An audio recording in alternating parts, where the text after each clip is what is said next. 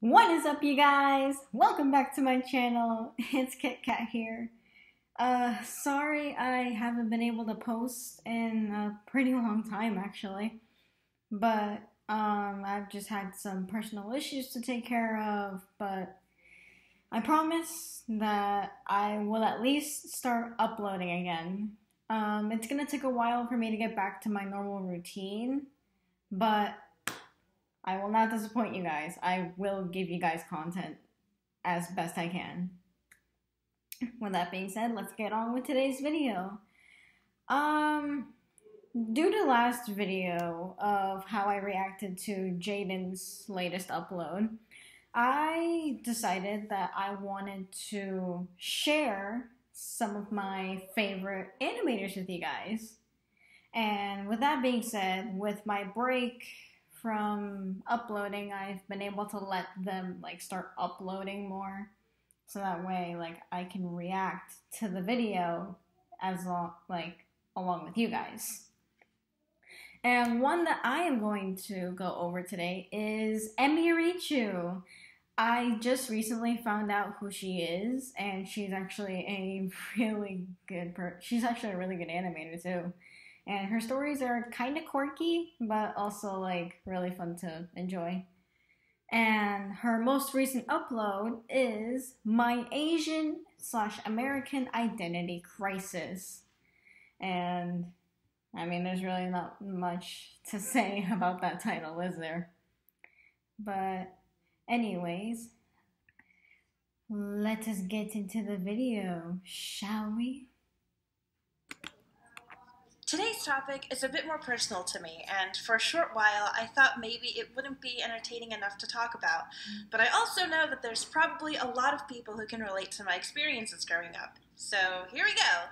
Let's talk about my Asian American identity crisis. So quick summary on how I got here. My parents were immigrants who moved from South Korea to America in the 1980s to start a new life where they had my two older brothers and me. So while my ethnicity is Korean, my nationality has always been American.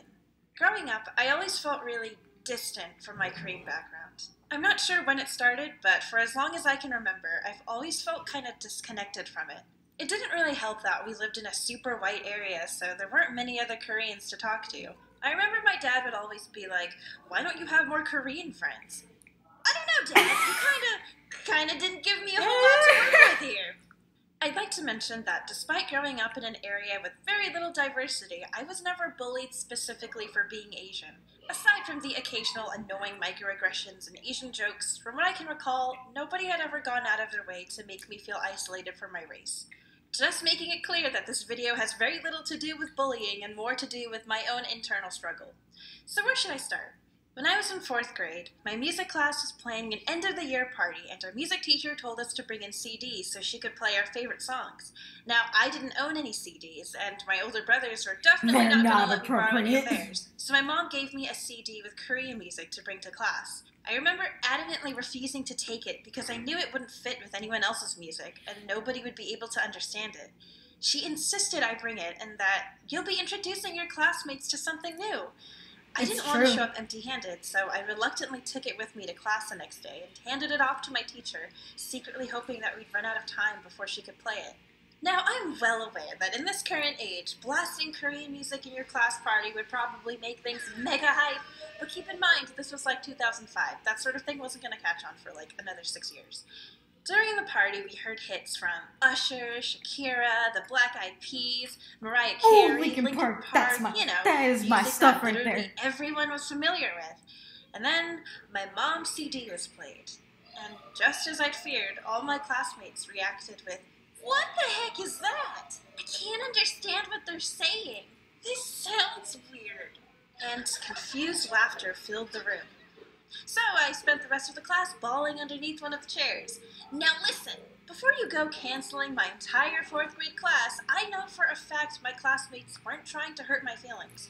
They were kids, and when you introduce kids to something unfamiliar or strange, they're gonna laugh. My music teacher sternly lectured the rest of the class about the importance of embracing different cultures, but I stayed underneath that chair until the bell rang. I wasn't crying because I thought my classmates were being mean. I was crying because I was embarrassed. I knew this would be their reaction, and I told my mom this exact thing was going to happen. That small event might have been the start of it. I'm not really sure. Alright, Asian viewers, how many times have you heard something like, "Whoa, your English is really good. I don't hear an accent." I'm not I still get Asian, comments but like I that still from get time that to time, phrase. And here's my secret. Ever since I was a child, my English has always been significantly better than my Korean. I spoke only English at school and at home, and since I didn't really have other Korean friends, there was rarely ever a time where I'd have to use Korean. This resulted in years of me being comfortable with responding to my parents in English, even if they were using Korean. I think they assumed that if they kept speaking Korean, I'd eventually pick it up and master the grammar and vocab and be fluent, but that never really happened. As each year passed, my parents would become increasingly more worried about my refusal to learn. One summer, when I was around 11 or 12, I was picking blueberries with my dad at a blueberry farm. We would call out to each other back and forth. He'd call out in Korean and I'd respond in English. At one point, another nearby blueberry picker commented on this exchange. "I couldn't help but overhear, but I noticed you two talking in 2 different languages. What's that all about?" "Oh, this is my daughter. She understands Korean but can't speak it very well, so she uses English." "Oh, that's a shame." "Well, it's not too late for her to learn, right?" "Well, a shame? How many languages do you know, lady?" It bothered me a little that she called it a shame. That wasn't the first time I'd heard that, and it most certainly wasn't going to be the last. I feel that pain. From church, my grandparents, other Korean I feel relatives, that or pain. my own parents, my inability to properly speak Korean was oftentimes referred to as a shame. I knew my parents felt embarrassed every time they had to explain to someone that I only used English, and truthfully, I was really embarrassed too. But I was hesitant to speak Korean because I was worried that I'd make a fool out of myself from screwing up. But because I didn't try, I never got better, which turned into this vicious cycle of little improvement. With every new birthday, the window of time for how bad I could be at Korean felt like it was getting shorter and shorter, and the weight of shame and dishonor felt heavier and heavier. Dishonor on your whole family. I put a lot of energy into spelling and reading comprehension. The lowest grade I ever got on a spelling test was an 88% in like 4th grade, and I cried that day. I prided myself on being a proficient essay writer and an avid reader. I needed to be excellent at all things English-based because I didn't know how to be good at the other language I was supposed to know. Don't get me wrong, I genuinely loved to read and write, but I think subconsciously I wanted to separate myself from my Korean roots as much as possible. And I also think, subconsciously, that the fear of shame eventually turned into resentment. As a kid, I hated visiting Korea, and I dreaded the annual family trip because it only further reminded me of how out of place I was every time I went, especially amongst my Korean-speaking relatives who I couldn't really hold a conversation with. I hated talking to my grandparents on the phone because they knew that all I knew how to say was 할머니, 할아버지, 안녕하세요, and 네, and every time they'd go, 아이고, 우리 은혜 한국말 잘하네. And I knew they were just saying that out of pity. Come on, Graham and Gramps, you don't have to lie to me like that. Man, it was embarrassing. The resentment went past just not wanting to use the language. I convinced myself that I didn't like Korean food, that I thought hanboks were ugly, and that I just didn't vibe with other Korean people. Sometimes I even felt envious of other Koreans, particularly the ones who grew up similar to me but seemed completely different. My dad's a pastor, with a lot of Korean pastor friends, meaning I often met other pastors' kids who were all super in touch with their Korean background, super involved in their church life, and were usually musically gifted in some way. I happened to be none of these things, and it sort of felt like that meant there was nothing for my parents to be proud of in comparison. Like, My kid is in the honors program at school and is set to go on their 4th mission trip this summer. What's your kid been up to? She likes to draw. Been doing lots of that. Oh, like fashion design? Animation for a potential career in Disney? No anime. Oh, Ew. Yeah, I know. A lot of people told me that watching K-dramas is a good way to practice my Korean, but admittedly, I was overall disinterested in consuming any kind of Korean media, and I convinced myself that I probably wouldn't be into it anyway. I was pretty stubborn about this, except for one exception. Music. Music is almost My cousin always an Alice and I exception are when the it same comes to age, other but have like always had a pretty big language barrier countries between us. and stuff so like it was that. usually a little awkward whenever we visited each other because we weren't able to have an actual conversation. Our parents would drop us off at a mall or something and be like, okay, have fun catching up, girls. Pick you up in a few hours. And we'd be speaking in a weird Frankenstein mix of broken English and broken Korean. Well, one summer, Alice showed up with an iPod. And during that week she was visiting, she introduced me to her favorite music artists, most of it being K-pop.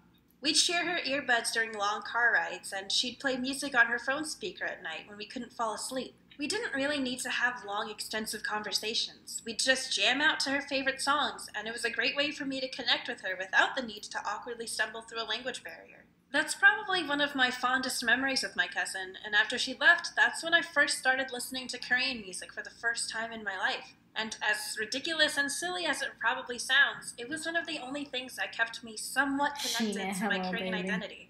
Did I understand any of the words? No, of course not. But I didn't feel ashamed about not understanding because I didn't have to in order to enjoy it. Also, Google was great for looking up translations. You want to hear about one of my biggest regrets? I think the worst thing I've ever said to my dad was in high school when we were having a huge argument and I told him, I wish I had white parents. I know it sounds silly, but I really broke his heart that day. And even though I was angry from feeling suffocated and trapped by sheltered parenting, I failed to recognize that raising 3 very Americanized children in an unfamiliar country must have been difficult. I regret every time I've ever called myself a Twinkie or whitewashed, as if it was something to be proud about and not a totally obvious proclamation of my insecurities. It wasn't like I woke up one morning and decided, I don't want to be Korean anymore. It was a natural progression, and I didn't even realize the kind of self-loathing I was internalizing until I was older.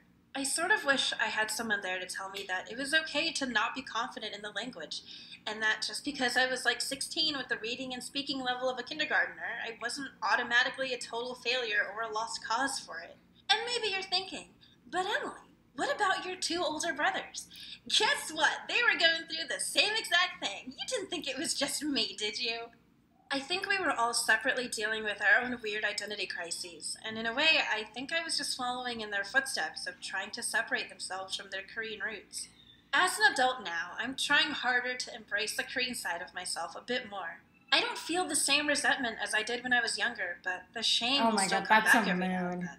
I get excited to visit Korea now, but when I do go, I'm quickly reminded of how much of a foreigner I am, and I get a little self-conscious, especially if I'm with my parents and strangers get super confused with the language disparity between us, and then my parents get self-conscious because then they're questioned with, why didn't you teach your kid Korean if you're both Korean? You know, no bueno feelings all around.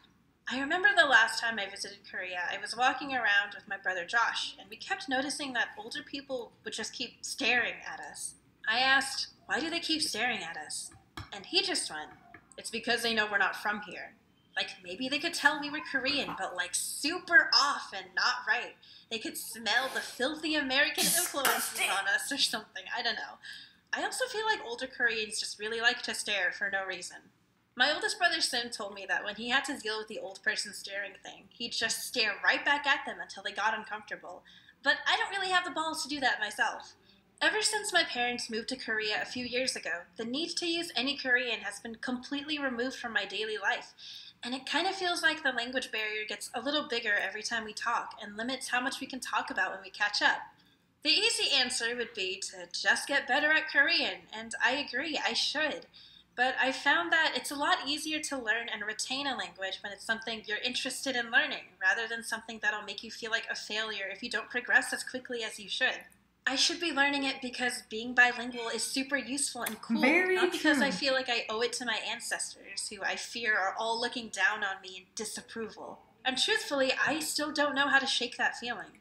And that's partly why it took a bit of a while to finally put my thoughts on paper, because I haven't figured out the big secret answer to my identity crisis.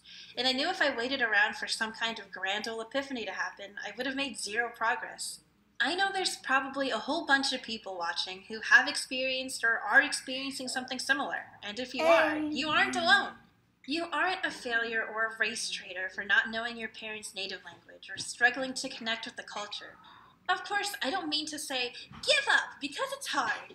I think celebrating the different cultures that make up the facets of who you are is important, but I also recognize that it's easy to get discouraged when you grow up in an environment that makes you doubt yourself. If I could go back and talk to a younger version of myself, I'd tell her to not let the resentment and fear of shame hold her back from at least trying. But you know, like most things, it's a lot easier said than done. I'm so happy to be finally done with this video. I've actually had this idea in the back of my mind since around that was last kind year. of triggering because it's the same thing with me. I'm Hispanic. I am Puerto Rican, actually, to be specific. But even though I was born and raised in Puerto Rico for a decent amount of time, I ended up learning English a lot better. And kind of like how I'm talking to you guys now, there is no accent. Like, I sound like I was born and raised here in the United States. But I do know Spanish. That's the only difference I have from her. I am very fluent in both languages because I speak Spanish in the house.